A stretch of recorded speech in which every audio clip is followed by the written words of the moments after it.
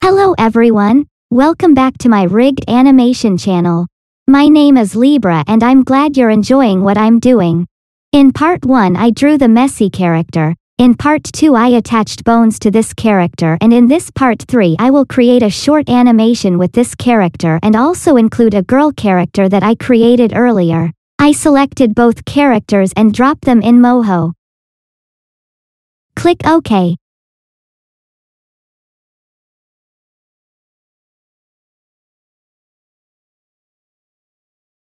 This girl, I will make her a bit shorter.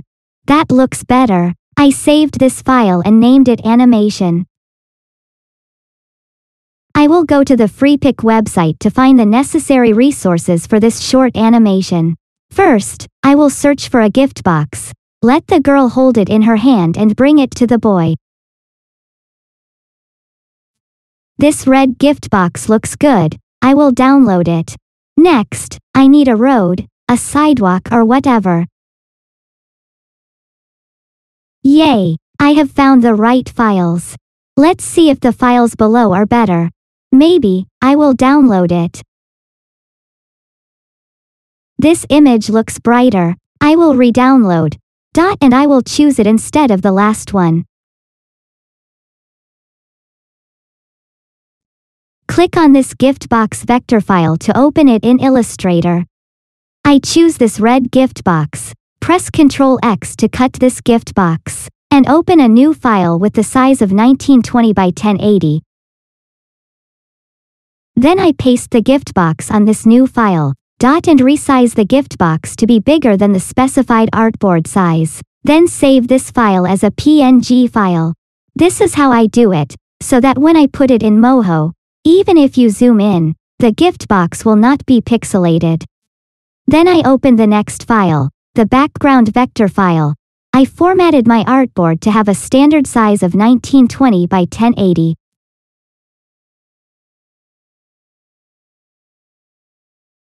You see that the current background is smaller than the standard size. A background with this size is usually very fragile. That's why I'll make this background bigger than the standard size, to make sure the background doesn't get pixelated when you put it in Moho. I will draw an artboard frame around this background.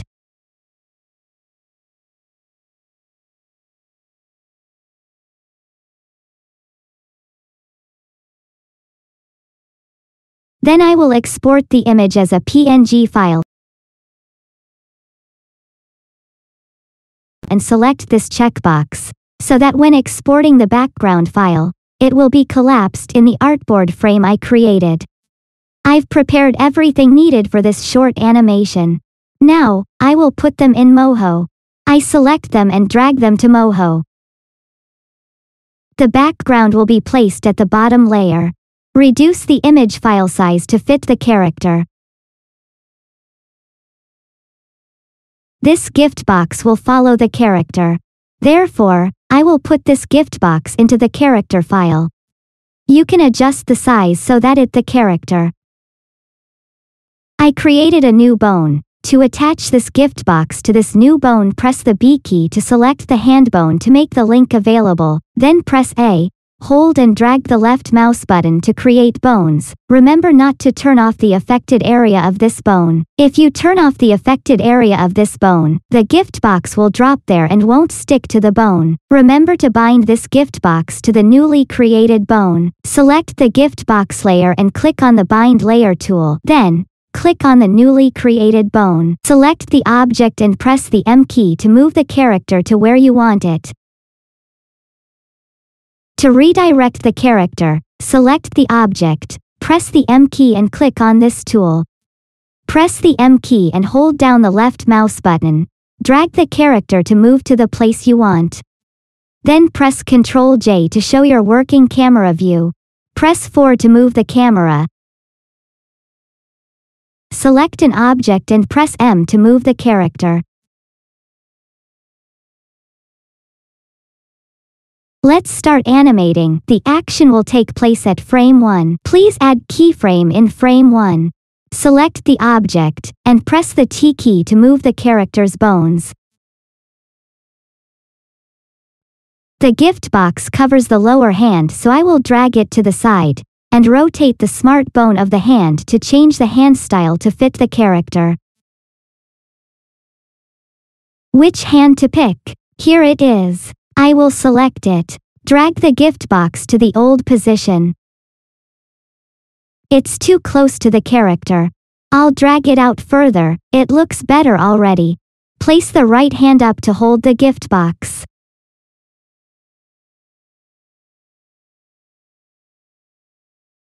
Move the character's eye direction and choose a suitable mouth. This mouth looks a bit creepy. Because this is a character I created in a horror channel before, so the mouth doesn't look very cute. Press 4 to move the camera and press 5 to zoom in or zoom out the camera. Press Ctrl J to turn off the camera selection. Press the T key to control the character's bones. Oh no, his shoe fell off his leg bone. I will bind it again.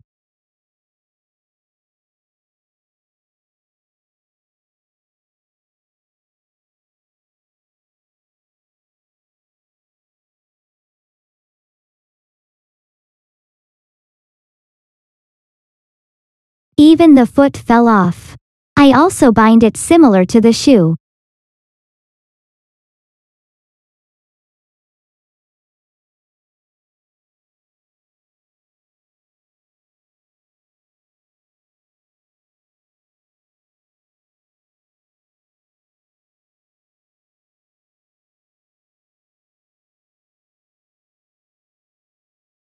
After completing the first step, remember to press the Ctrl F key to automatically freeze keys so that when animating you will not afraid of losing keyframes. I will press Ctrl F in these frames to copy the active key I just created without moving the character's bones.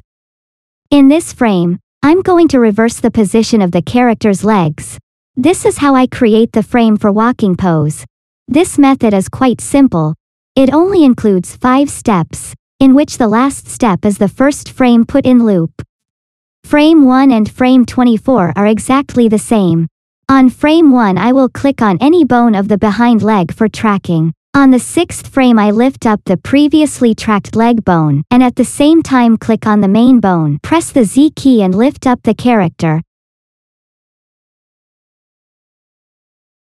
I'm still selecting the main bone and copying these new points of the main bone. Then pasted it on frame 18 to duplicate the action. Make the character to lift the body up evenly without limping. On frame 12 I press B again to select any leg bones behind for tracking. On frame number 18 I lift the previously tracked leg. Finally, hold the left mouse button down and select all the last frames. Right-click and select Cycle.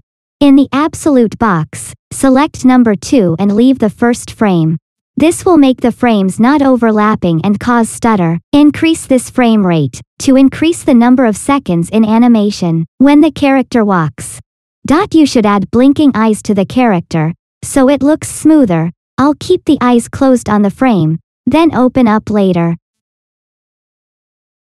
If you want this blink animation to be repeated, then cycle it. The end of the first blink animation is on frame 44, so to repeat this animation it will be 1 frame away, and it will be at frame 45. This mouth isn't very cute, so I'll pick another mouth. Okay, this mouth is nice. It looks better. I will delete the points behind it, because the point behind it is still the old mouth, so you need to delete it so it won't overlap another mouth. Press Ctrl J to open the camera selection. Press the M key to move the character. Press the number 4 key to move the camera down to the character's feet. Press the number 5 key to zoom in on the character's foot. I'll split the duration. The first 2 seconds I'll follow the character's footsteps.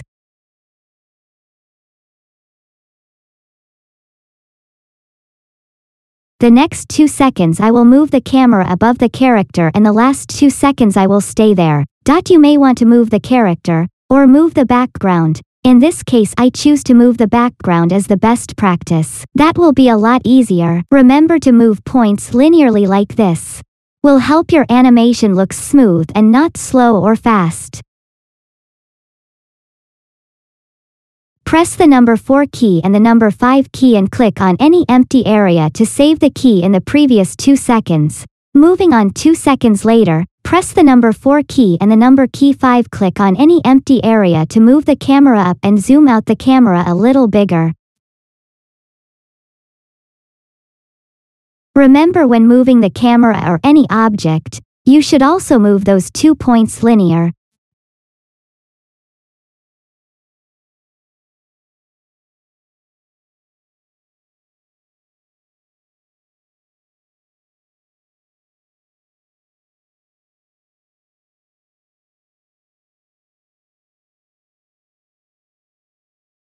At the 6th second I continue to press the number 4 and the number 5 key to click on any empty area on the workspace to save the activity for 2 seconds. What I just did is to move the camera following the character.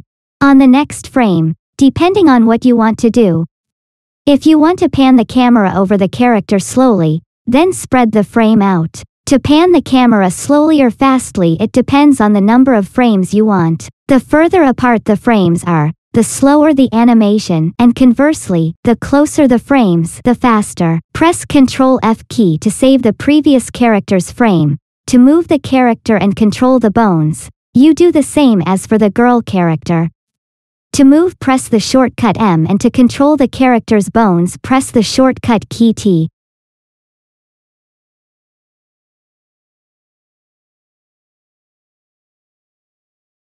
This make character. I don't have a lot of hand styles and options. Feel free to add more hand style to the character. That way you will have much more options.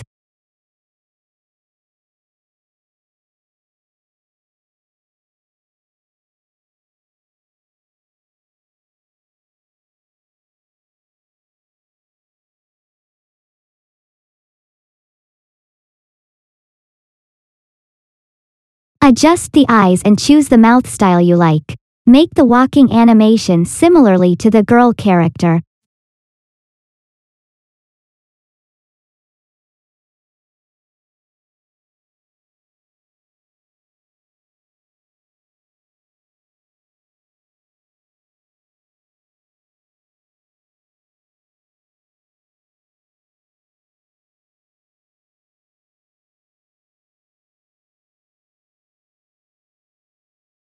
Always remember that the first and last frames are exactly the same.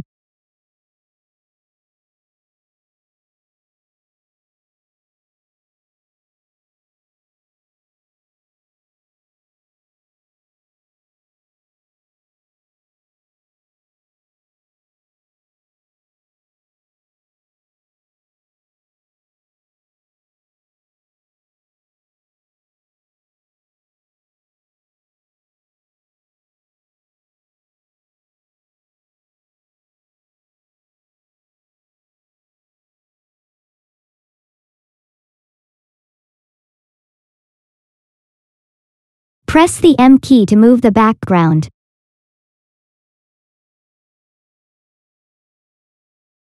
Remember this linear 2 move points.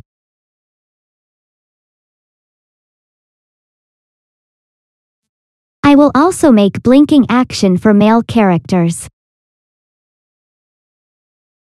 Keep the action closed for a few frames and then have the character open their eyes.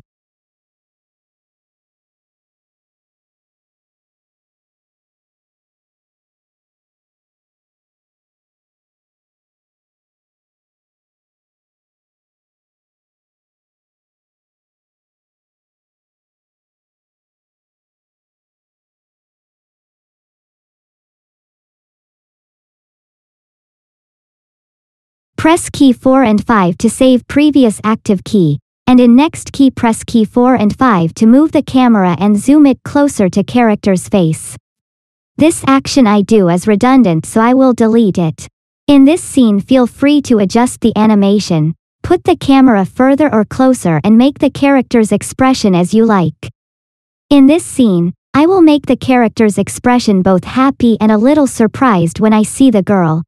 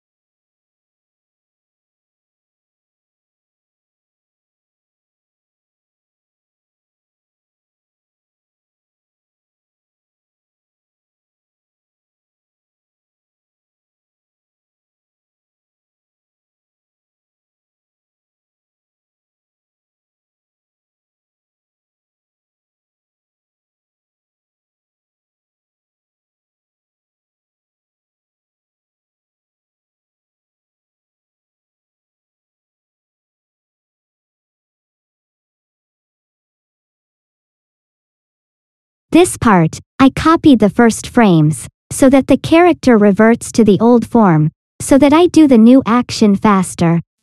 I adjusted the standing posture for the male character.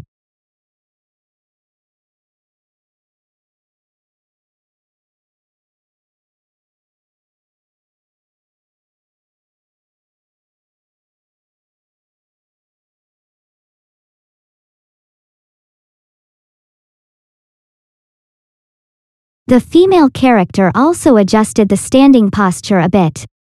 You already know the keyboard shortcuts, right? Shortcut M to move objects, shortcut T to control bones, number 4 to move camera and number 5 to zoom in or zoom out camera.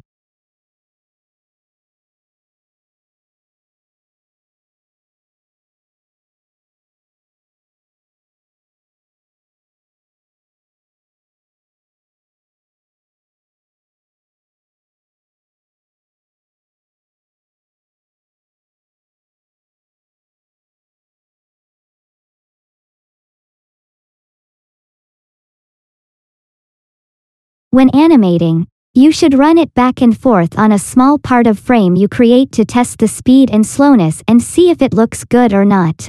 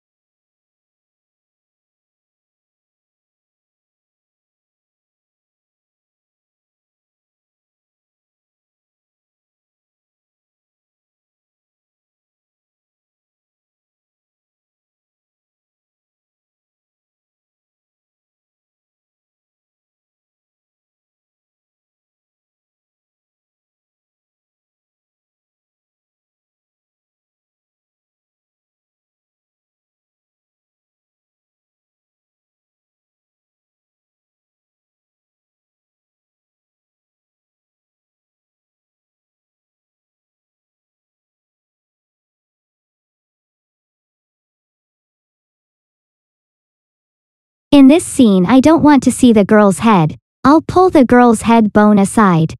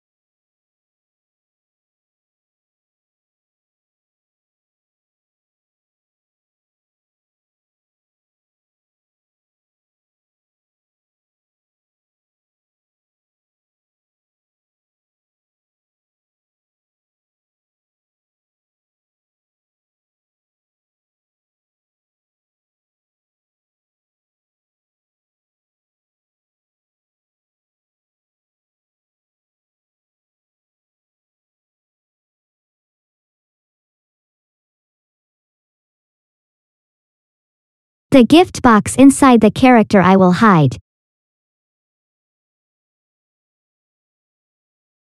And I will import another gift box inside the character outside. So that when the character moves, the gift box will not be affected by the character.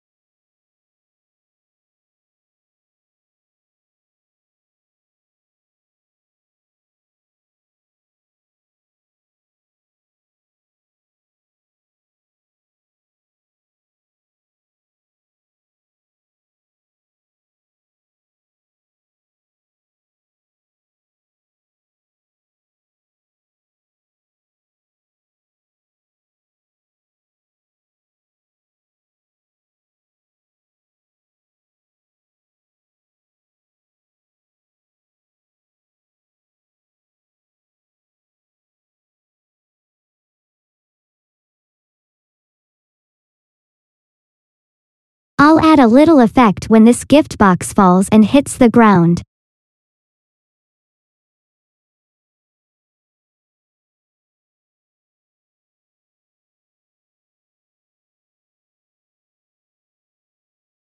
Please set the effect to match the point where the object just hit the ground.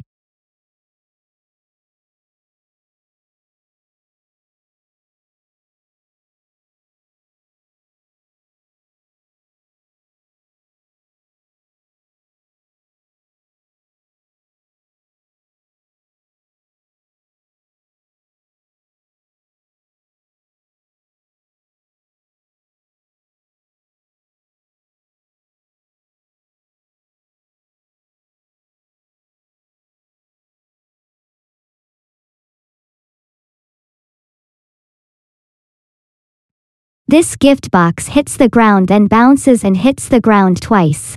So I'll make this effect show twice.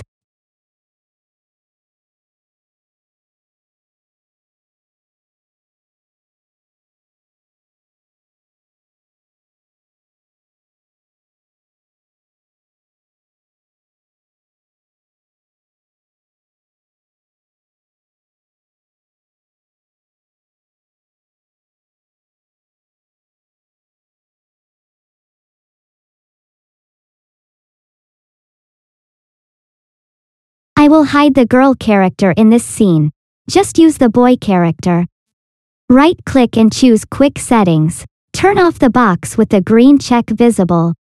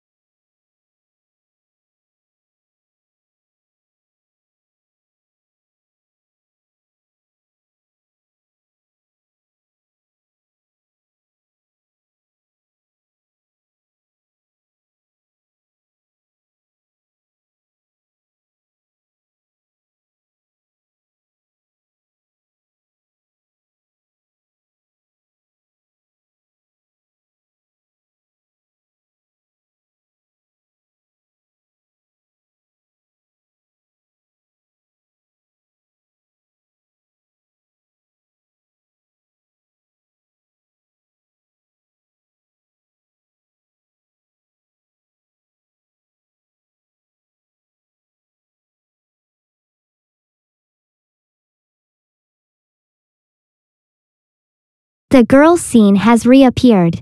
Go to Quick Settings and tick the visible box to show a green check mark. Pull the girl's head back to its original position.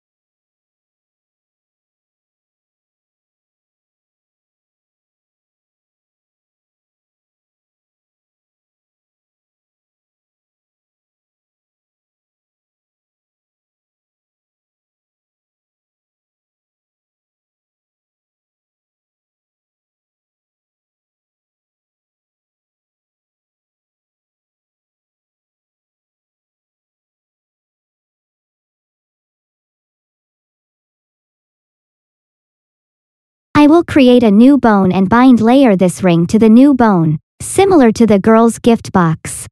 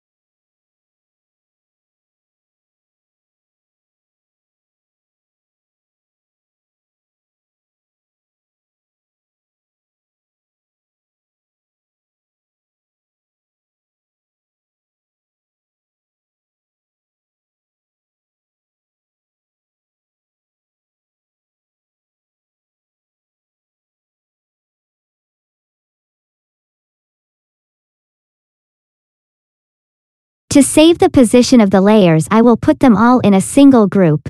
Double-click the left mouse button twice. Select Depth Sort. Check the box Enable Animated Layer Order, apply and OK. In this position, I move the male character below the female character so that the gift box image will be above the male character. I adjusted the character's movement point a bit.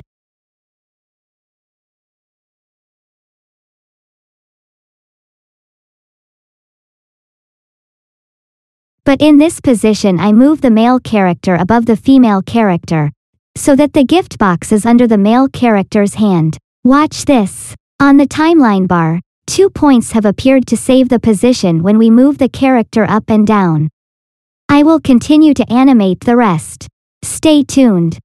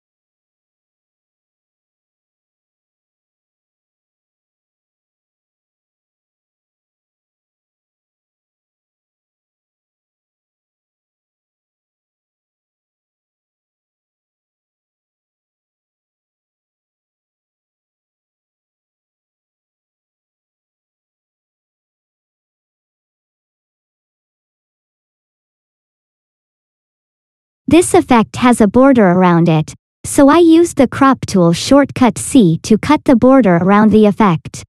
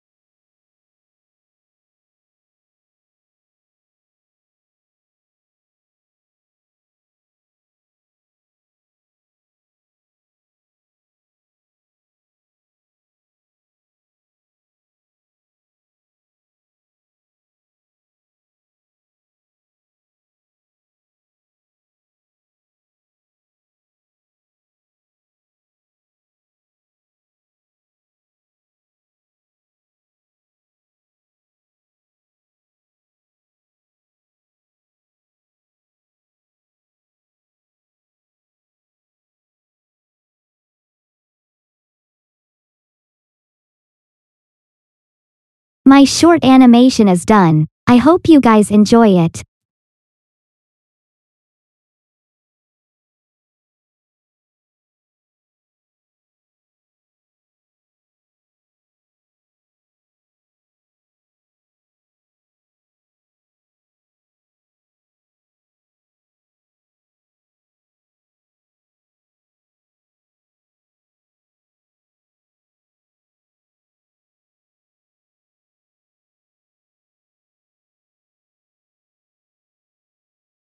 Thank you for watching. Hello and see you in the next clips.